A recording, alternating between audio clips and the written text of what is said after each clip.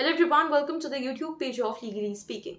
Today we'll update our audience that the Delhi High Court has expressed strong disapproval on the non-compliance of its directions by the doctors and police on the medical termination of pregnancy of victims of sexual assault and stated that such lapses by the authorities can adversely affect the physical well-being of the minors. The High Court passed certain guidelines and directions in January to ensure that precious time for the medical termination of pregnancy of rape victims is not lost in the process of seeking a court's direction for the constituting a medical board and thereafter issuance of orders for the process.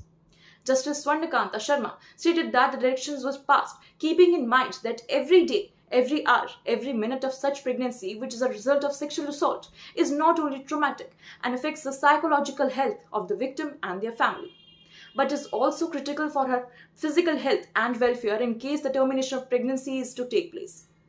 So that's all for today. For more legal updates, please like, share and subscribe to our channel.